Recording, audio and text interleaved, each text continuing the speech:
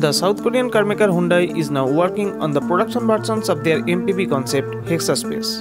The codename of the MPV is HND7. The car was first showcased at 2012 Delhi Auto Expo. The car will be a 8-seater MPV. The design of the MPV has been inspired by the hexagonal shape. Though the launch date has not been disclosed from the company, we expect that the production versions of the MPV will come to the market in the middle of 2022 at the expected price between Rs 15 to 18 lakhs ex-showroom. After launch, it will be the main competitor of Toyota Innova Krista. Talking about the power, the MPV will get BS6 compliant turbocharged 1.2-liter Kappa petrol engine. The company may use Vernon's 1.4-liter VTVT petrol and 1.4-liter U2 diesel engines as well.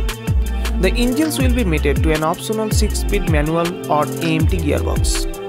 The MPV can be able to give the mileage of around 20 kmpl. In terms of exterior design, the car will get hexagonal-shaped futuristic design aspects, including multi-beam LED headlights with indicated DRLs, new aggressive stylish grille, LED U-shaped fog lights, sleek over beams with turn indicators, stylish sliding door, new set of alloy wheels. The rear profile also look more contemporary and sportier with LED taillights, chrome inserted Hyundai badging at the center of the boot, and twin chrome exhausts. The interior also is expected to get futuristic design elements, including futuristic dashboard design, flat bottom, stylish power steering wheel with steering mounted controls, dashboard mounted hexagonal shaped touchscreen infotainment system with Apple CarPlay and Android Auto climate control, ambient lighting, first in segment 3 seats in the first and middle row, 2 seats in the last row.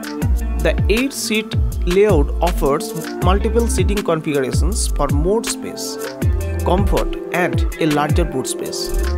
In no doubt, the MPV will be packed with the standard safety features, including ABS with EBD, multiple airbags, central locking, electronic stability control, automatic headlamps and many more. Thank you.